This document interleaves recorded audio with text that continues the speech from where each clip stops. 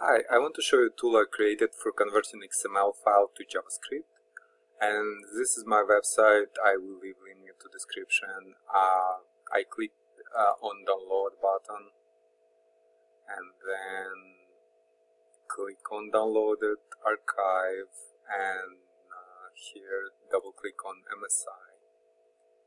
Click more info, and anyway next. It's basically what it's doing is installing tool on my computer, and you can see I have a shortcut on my desktop. I double click on shortcut, this, and here my tool is running. I can click to select input XML file. I can specify, for example, like states XML.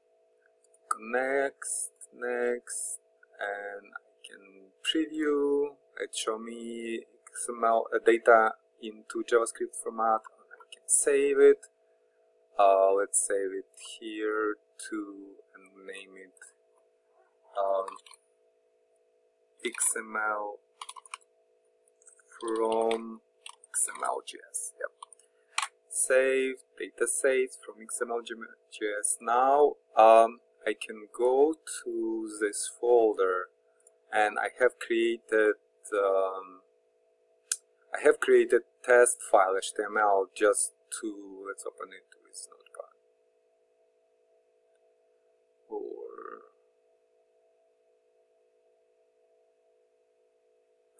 Notepad is okay. So here I created HTML file, and I can add my JS file here from XML.js, and here I created simple JavaScript showing how can I access data I created from JavaScript, right? If I include this JS file into web page, I can access data from XML by this, like my XML data states name.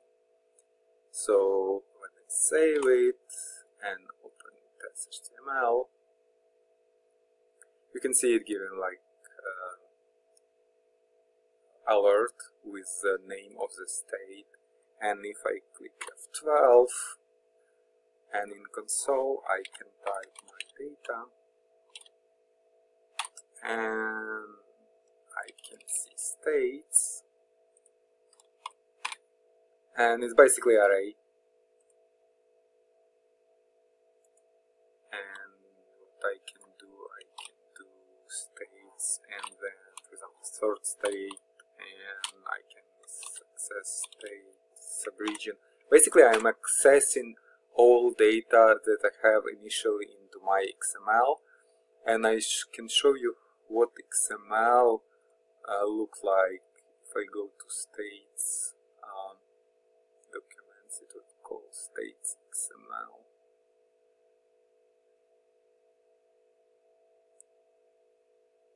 Let's type it here.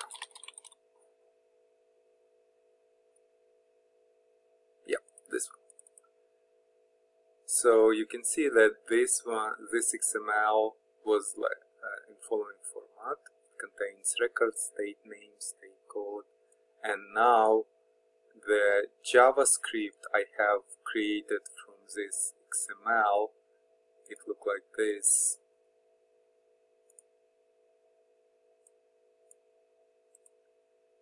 So every record is transformed into, it's all, the entire XML is just array, JavaScript array, with called states, with the following fields like state name, state code. So basically all this XML is transformed into JavaScript, and I can now access my JavaScript from my HTML, right?